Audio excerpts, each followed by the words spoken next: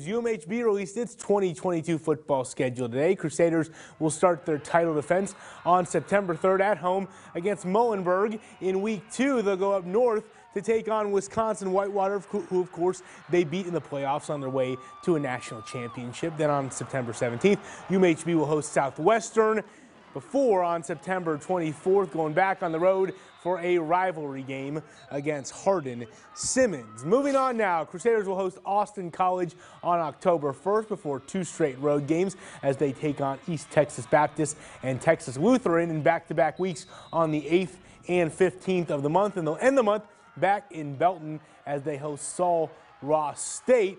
Then it's 2 more games in the month of November for the regular season as the crew will travel to Brownwood to take on Howard Payne on November 5th before they wrap up their season on November 12th at home against McMurray.